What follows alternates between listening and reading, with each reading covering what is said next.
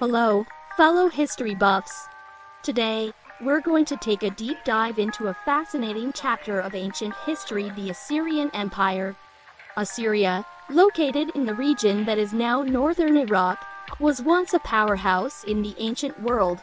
Its reign began in 918 BC and lasted over 7 glorious centuries, making it one of the longest-lasting empires in history. During this time, Assyria expanded its territory across Mesopotamia and beyond, becoming a superpower with its capital at Ashur. The Assyrians were known for their impressive military might, led by powerful kings like Tiglath-Pileser I and Shamshi-Adad V. They used their vast resources to build impressive cities with stunning palaces and temples. Their writing system also marked a significant advancement in human knowledge during that time.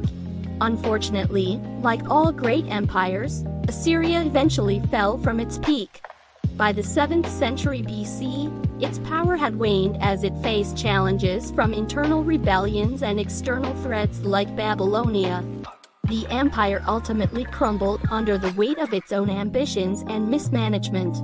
That's it for today's historical journey.